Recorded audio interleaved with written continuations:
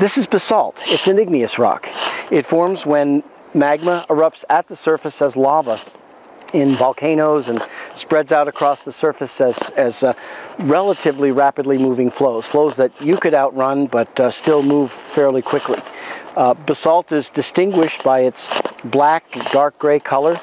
And what's particularly interesting to geologists about basalt is that it originates, the magma that forms basalt originates in the Earth's mantle. And it makes its way through the crust to the surface, usually with very little interaction with the rocks of the crust as it passes through. So geologists like basalt because it provides us a good indication of what the chemistry of the mantle may be like under the places where it erupts. The other thing about basalt is it's typically associated with areas where the crust is being stretched and thinned. And that's the case here at Lava Falls, where we have active faulting and we're sort of on the edges of the area called the basin and range where the crust is being extended. The other thing too is that basalt sometimes, and these basalts typically do, carry samples of other rock types from the mantle and the crust up to the surface.